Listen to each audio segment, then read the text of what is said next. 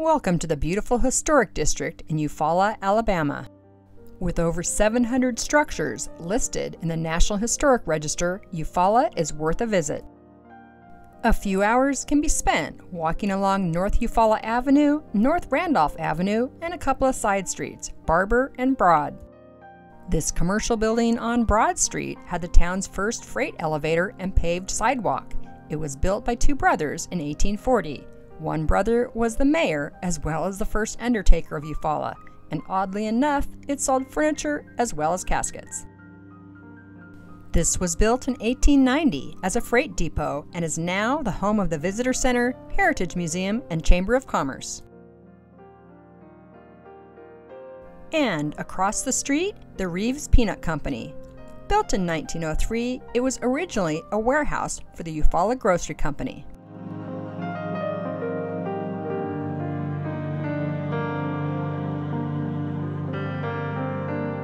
The old post office was built in 1913 and on the site of an old hotel where Jefferson Davis once stayed in 1881.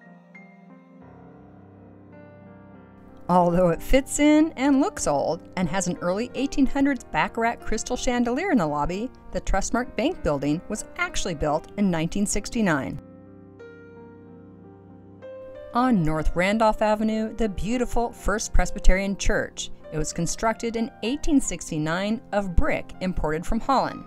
The large Tiffany window sustained tornado damage in 1919. However, many of the original interior features remain, such as exposed beams, pulpit furniture, and vaulted ceiling. The Gothic Revival Bray Garrison Home, built by John Bray in 1855. The Birch Abraham home was constructed on the foundation of an old log cabin. The log cabin was built in 1816. The home you see now was constructed between 1890 and 1900, with rear and upstairs additions added in later years.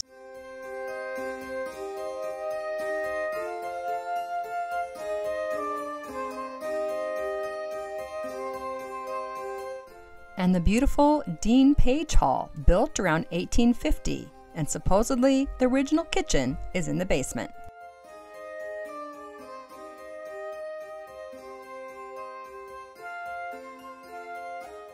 This is the Rhodes Davis home, built in 1889 with money won in a New Orleans lottery, and in the front yard, one of Alabama's largest male ginkgo trees.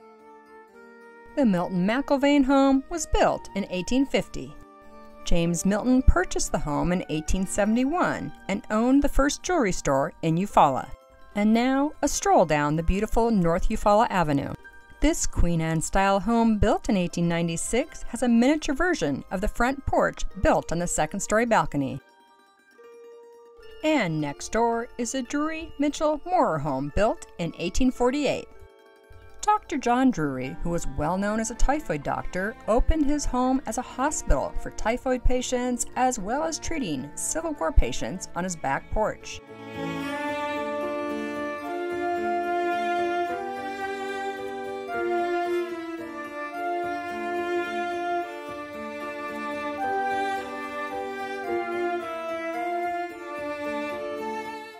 And our last building, the beautiful Shorter Mansion.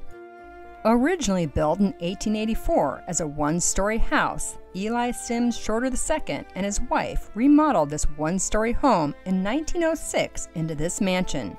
In 1906, the construction cost $100,000. In 1965, a group of Eufaula citizens purchased the mansion for $33,000. They formed the Eufaula Heritage Association. The mansion now holds the Eufaula Historical Museum and is open for tours and special events.